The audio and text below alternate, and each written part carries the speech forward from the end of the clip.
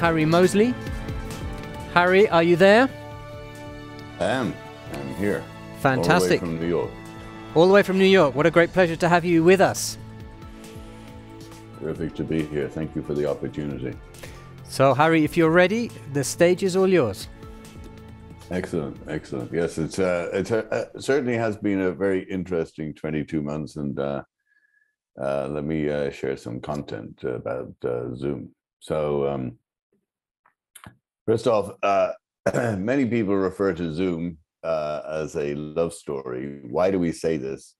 We say it's a love story because Eric Yuan, our CEO and founder, when he was a young man growing up in China, he used to spend 10 hours traveling on the train one way to go see his then girlfriend, now his wife. And all the time he used to say, there must be a better way to connect. Fast forward 1997, he joined WebEx.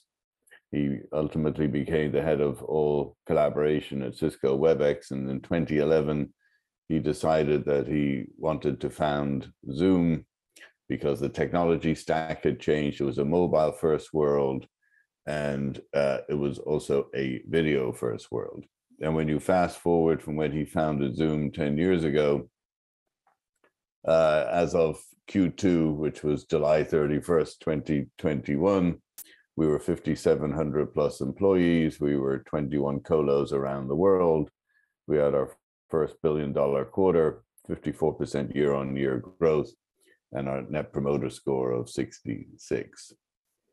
Zoom is known for its firsts. We've been first in many different areas.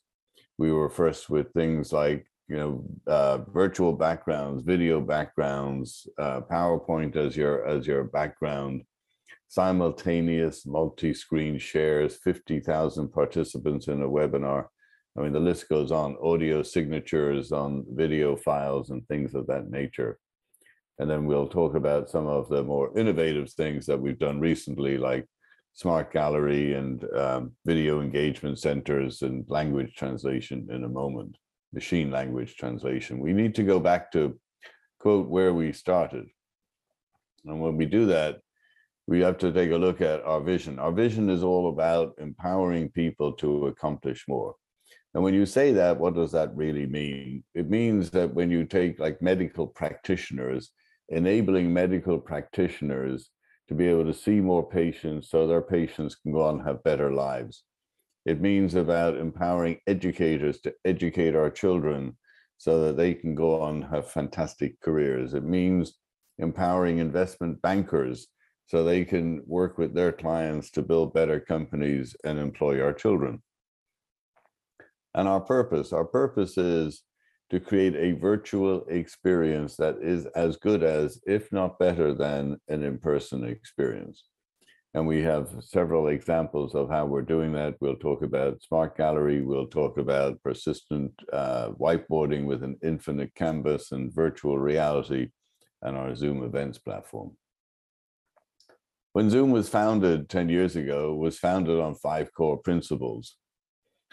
Ease of use. We have 5-year-olds and we've got senior citizens. I was with an individual at an event on Tuesday evening here in New York, and she was telling me how her 94-year-old father is a Zoom professional and telling people and telling his friends how to use Zoom. So I think if you have 5-year-olds and 94-year-olds using Zoom, that's clearly great evidence of ease of use. When we talk about reliability, we went through this mega growth from 10 million daily meeting participants to over 300 million daily meeting participants in April of last year, and all the time maintained this incredible reliability. Zoom is known for innovation, innovating at speed and scale. I talked about a bunch of our first, and I'll talk about some of the new features that we brought to market recently and are bringing to market that we're currently in beta testing with right now in a few moments. This is what we do, and we do it exceptionally well. Price was another principle, and the way I characterize price is it's about the price of a cup of coffee once a week. And so that's retail. And then when you get into the enterprise, it goes down dramatically from there. And then privacy and security. We have some of the biggest brands in the world, financial services firms. We have 8 of the top 10 US banks on our platform. We have over 50% of the world's largest banks on our platform. We have great security companies on our platform, great brands, every industry from retail through hospitality to healthcare companies, etc. So we are seen to be a private and secure company. We have our end-to-end encrypted service that now supports 1,000 endpoints. As evidence of sort of this technology platform and its reliability and the complexity that goes behind it, and I thought it was kind of cool with the previous speaker talking about space. I want to run this video, which is, I believe, evidence of showing how all those principles come together.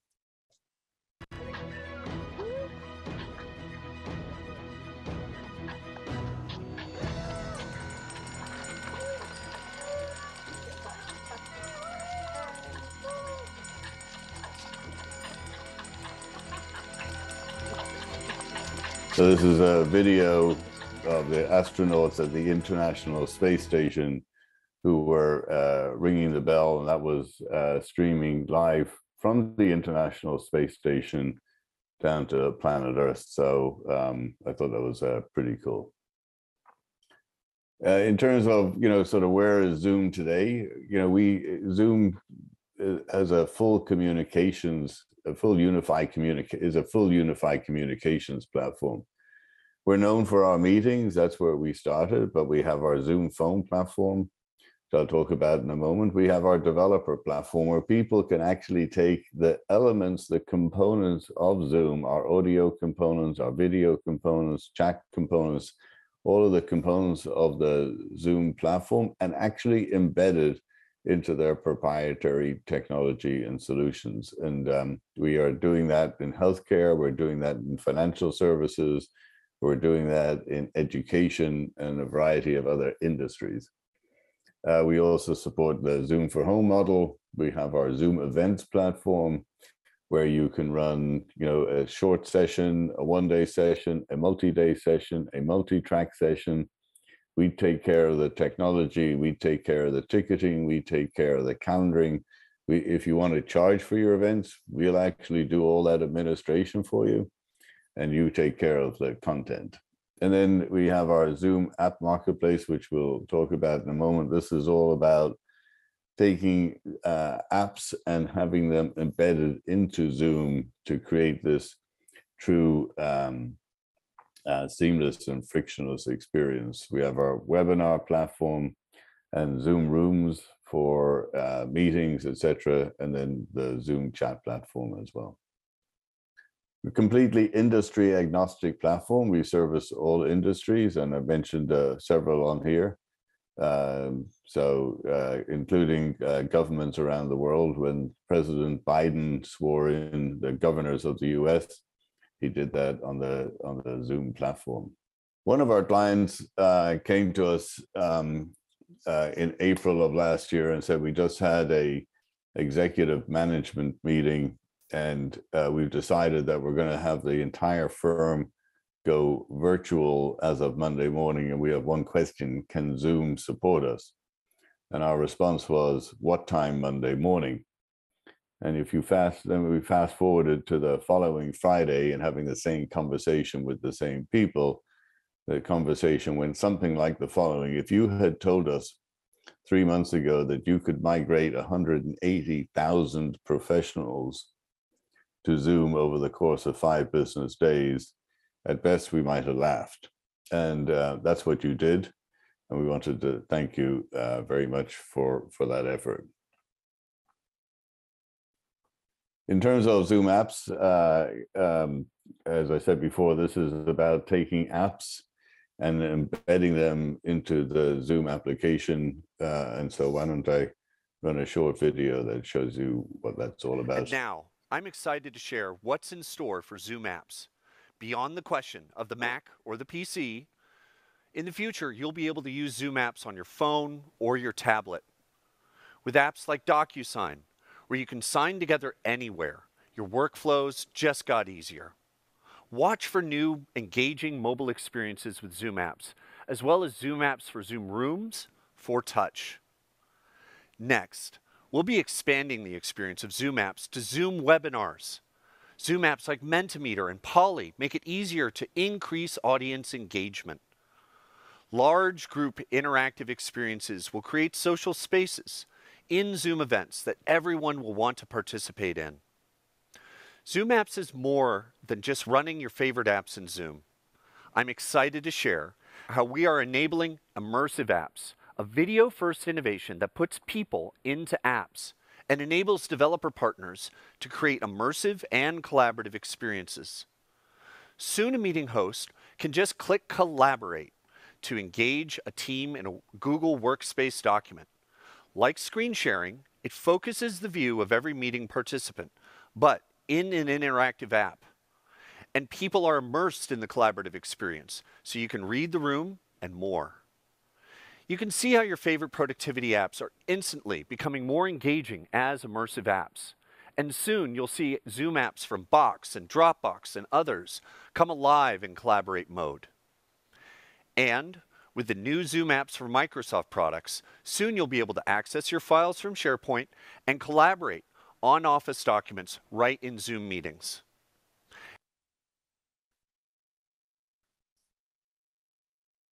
And we introduced, as I said before, our Zoom Events platform earlier this year. And we actually hosted our annual user conference with tens of thousands of people participating on this platform.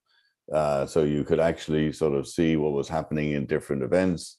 You have a sort of consolidated dashboard providing all of the metrics around your events, which is part of the whole administration platform for Zoom. And as I said, ticketing and things like that. One of the things I really like about our Zoom event platform is that it actually improves the experience over an in-person event. Because if you imagine in the in-person event, if you step outside of the main keynote presentation, you have no idea what's going on. Whereas here, if I see somebody in the virtual environment that I want to connect to, I can actually connect to that person. I can actually have a video meeting with that person in the event and still see and hear what's going on the main stage. So that's pretty cool. In the virtual world, we've experienced the fact that it's what we characterize as the democratization of meetings, where everybody's head is the same size, everybody's occupying the same amount of screen real estate. It's a very inclusive environment, it's very collaborative, there's a lot of equality in this environment. And the challenge, of course, is now that we're going back to a hybrid world where you're going to have some people in the office some of the time and the rest of the people working from anywhere, not necessarily home. How do you maintain that equality? How do you maintain that inclusivity when you have a distributed workforce like this? How do you ensure that the people who are, quote, not in the room don't feel disenfranchised? And so this video shows you how we're leveraging artificial intelligence to ensure that this is not the case. Organizations have embraced hybrid work. How do you ensure that on-site and remote workers can feel included and can participate equally when meeting and collaborating? To create a space where employees can collaborate and engage more naturally, meeting spaces must better support the needs of remote participants. That's why we created Zoom Rooms Smart Gallery in collaboration with our hardware partners. Powered by AI on Zoom Rooms software and devices, the Smart Gallery feature creates individual video feeds of in-room participants, so they are seen more clearly by remote attendees. Meeting participants can move around the room and gesture naturally, as the camera technology will follow them to create that in-the-room feel. Smart Gallery adapts as people enter and leave the room, so there's no need for someone to manage the room settings or tend to the camera. This technology will also process the audio conversation to highlight the right person speaking. And multiple cameras can be utilized to scale to fit larger spaces, giving remote participants additional perspectives so they can be a part of the collaboration wherever it is happening in the room. AI will even analyze these multiple video streams to identify the optimal angle to display participants for a seamless hybrid meeting experience. Transform your conference room into a collaboration space with Zoom Room Smart Gallery. And so the question is, where are we going from here? At our annual user conference, we announced a bunch of new features, new capabilities, like live translation and transcription, which I'll show you in a moment, and our persistent whiteboarding. The idea of language transcription is, again, promoting equality, promoting inclusivity, and helping to make the world a little smaller. So this is how it's going to work. Hi, it's a pleasure to be joining you from Germany. Hi, we have people watching our presentation from all over the world. It's very exciting that people who speak other languages like Japanese, Chinese, Portuguese, or Korean can now understand us. This will make communication much easier. Yes, that's why we're thrilled to be part of the Zoom family. We're working hard to support transcription and translation in many languages. This makes the world just a little bit smaller and our team more productive. Alex, can you tell me something about the technology that makes this work? Natürlich. Das System basiert auf künstlicher Intelligenz. Wir kombinieren dabei automatische Spracherkennung und maschinelle Übersetzung. Die englische Sprache wird erst von der automatischen Spracherkennung transkribiert, dann wird dieser englische Text von der maschinellen Übersetzung in die anderen Sprachen übersetzt. That's great. We're excited to have you join us and welcome once again to Zoom. So our objective around language translation is to launch this in the early part of 2022 for quite a number of languages. So that's going to be terrific. And then we have our video engagement center. Video engagement. So video is the new voice. The whole world really understands that video is the new voice.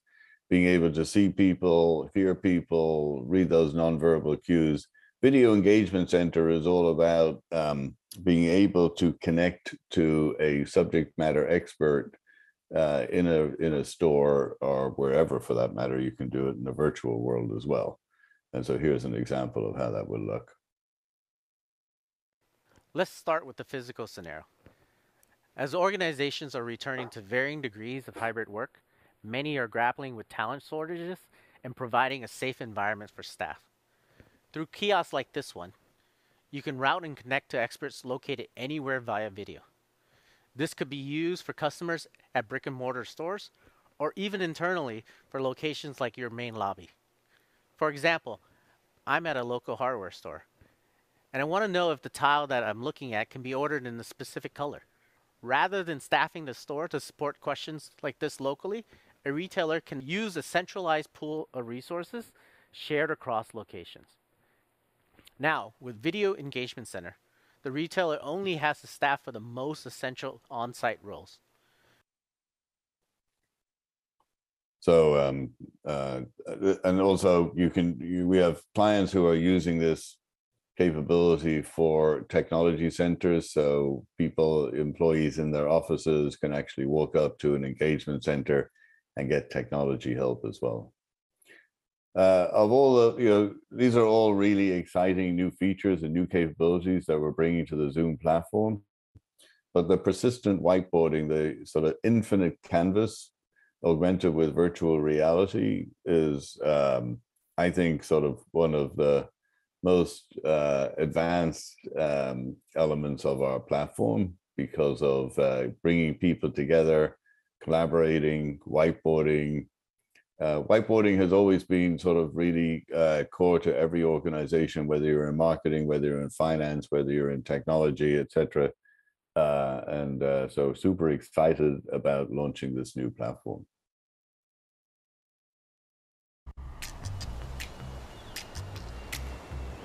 An idea can start anywhere. But ideas become something bigger when collaboration happens. Zoom Room's whiteboarding solutions allow you to collaborate in real time and continue the project after meeting with your colleagues. It's easy for people anywhere to contribute to the same project, like escalating a call to a Zoom room. Collaborate with innovative features that make it simple for hybrid teams to interact in new ways, like using your tablet in companion mode. The easy-to-share and easy-to-access persistent whiteboard means you can pick up right where you left off. Collaborate together in a Zoom room for touch. Add sticky notes, images, and annotations where needed. Or you can fully contribute to projects on Zoom Whiteboard, on your laptop, your mobile device, in different locations. The in-room Zoom for Touch whiteboard works as an extension of your virtual canvas, allowing groups of people to work on the same project together. And because Zoom Whiteboard's infinite canvas is virtual, users will be able to interact through a range of devices, including exciting new experiences.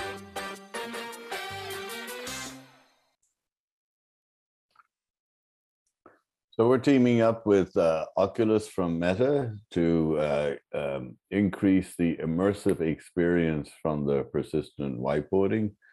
And this is a demonstration Welcome of how to our that will offices work. in San Jose. Today we'll show you how this new Zoom and Workrooms integration may work to interact seamlessly together, even though we can be anywhere in the world. I'm here in the real world, while Dominique, Mike, and his colleague Yushi, who is all the way in London, are already together in VR using Workrooms. Hey everybody. Hey Jordan. Hey Jordan. It's great to see you all in VR. I'm dialing in from my Zoom Room's touchboard. It feels like I've joined a real meeting room where you're all sitting together. Wow, it really feels like we're in the same room together. And my avatar hands move in VR just like my real hands move as I talk. And because Workrooms is a mixed reality experience, my virtual desk in Workrooms maps to my physical desk. And I can see my computer screen and my keyboard in front of me just as they are on my physical desk. That's awesome. All right, shall we try out a prototype of what Zoom Whiteboard might look like in Workrooms? Cool. Yeah, let's do it. Let me open up a whiteboard from my Zoom dashboard. You can see that I can draw freehand using different colors for some rough ideation. I can also create shapes and add different connectors to them to create some flow diagrams. I can also add some sticky notes. And lastly, I'll tag Mike in a comment so he knows where I need some input from him. I can also write on the same whiteboard as Jordan from here. I just flip my controller to use it like a pen to write directly on my real desk. You know what? I think I need a bigger whiteboard. Let me go to the front of the room. That's better. Cool, I'll join you up there. So now it feels like we're working on a big version of the same whiteboard as Jordan in the real world and collaborating on a project together. So I can just add a note here and it'll show up for Jordan just the same. We also envision that you will be able to save the whiteboard and share it with others using email or chat. It's all pretty cool stuff. So when you take all these different elements, whether it's the persistent whiteboarding together with language translation, together with smart gallery, you know, these are really sort of very powerful elements that when put together, it's not the, it becomes a exponential in terms of the feature function value proposition. So I want to thank you for the time and the attention, and I'm happy to take some questions if the organizers are open to doing that. Thank you very much. Thank you, Harry. That was great. Some really cool things there. Interesting to see, especially the virtual reality effects that could be the way we're doing our meetings in the future. So that was fun. Thanks very much, Harry. We do have some questions for you. But before that, I just wanted to share a couple of my own reflections. I'm actually a heavy Zoom user. I'm a university lecturer. I teach MBAs in one of the leading universities here in Spain and also in companies. I teach storytelling. And I was an early adopter of Zoom, and I started transitioning to doing my lectures this way, of course, during the pandemic. And a couple of things I noticed. First of all, that doing your your lectures or your sessions or workshops using Zoom is so much more democratic. That's the first thing. I found that doing them physically, of course, you always pay much more attention to the people in the front 2 or 3 rows, the people at the back. I mean, you've no idea who they are sometimes.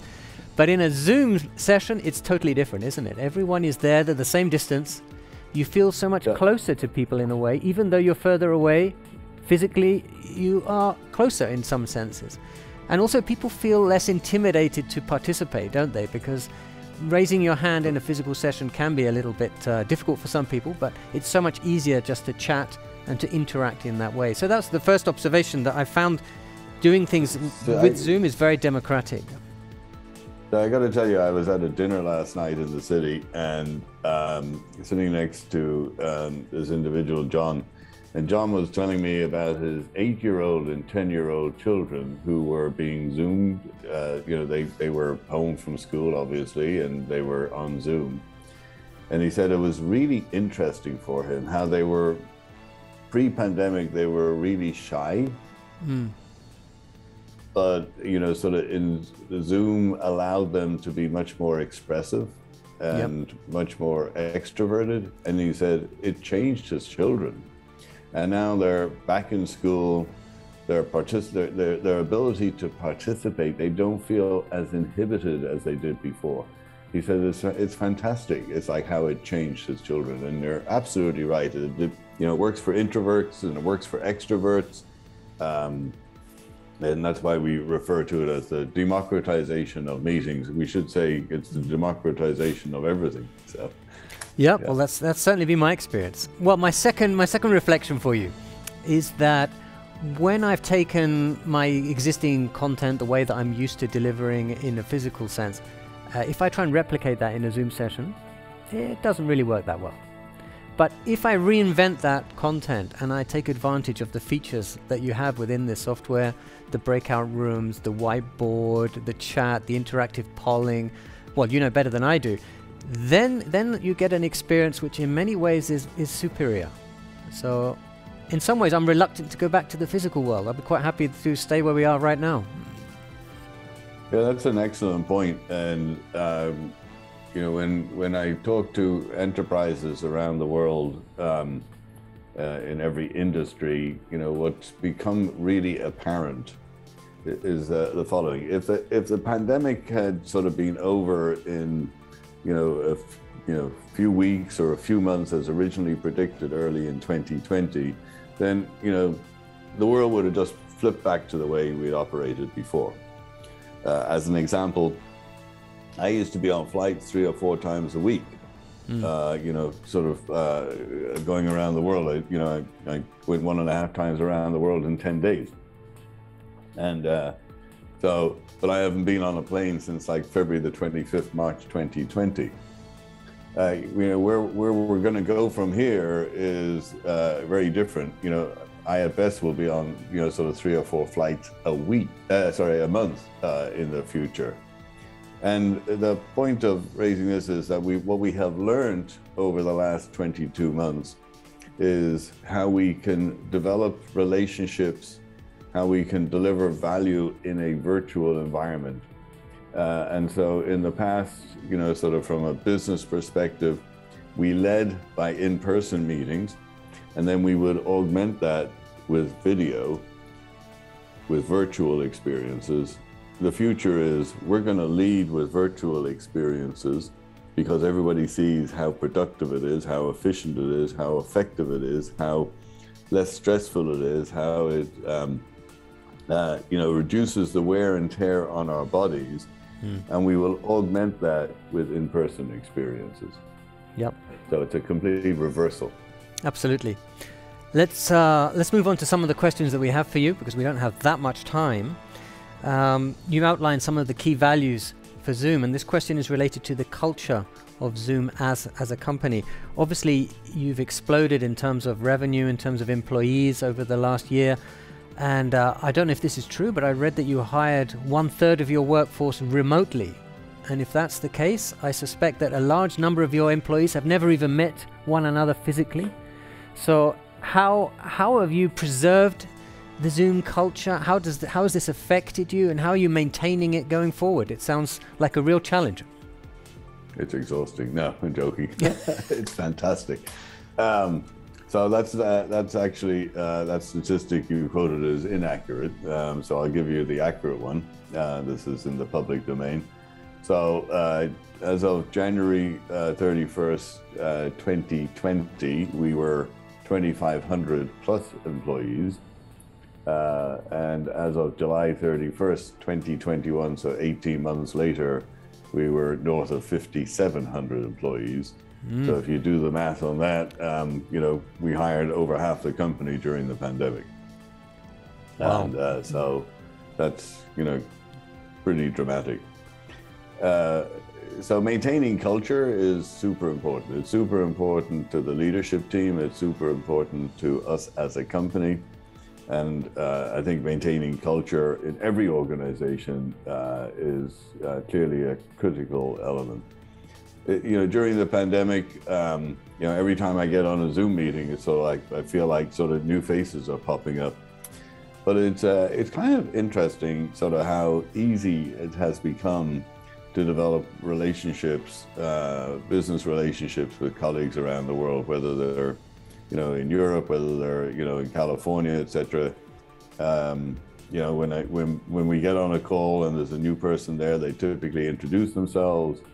You know, as an executive, I'll ask them, you know, what their background is and sort of share with the group. And so through natural experiences and natural meetings, you know, the new Zoomies get to know their colleagues, and we sort of like we'll have a short preamble in terms of who the new person is and introduce ourselves, and then we do a lot of fun things. We have yoga classes, and we have, you know, a variety of different coffee breaks, and we bring different speakers in to talk to the organization.